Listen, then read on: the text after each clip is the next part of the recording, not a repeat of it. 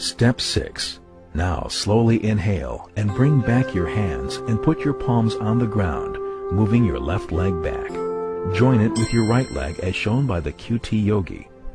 Slowly keeping your arms straight, raise the hips and aligning your head with the arms, form an upward arch, keeping the head, waist, and the elbows in a straight line. Put all the weight on the hands and toes.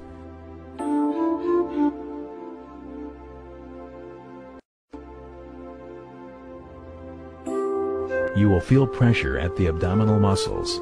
This helps in reducing the fat around the waist. It's also considered to be a sure remedy for abdominal disorders.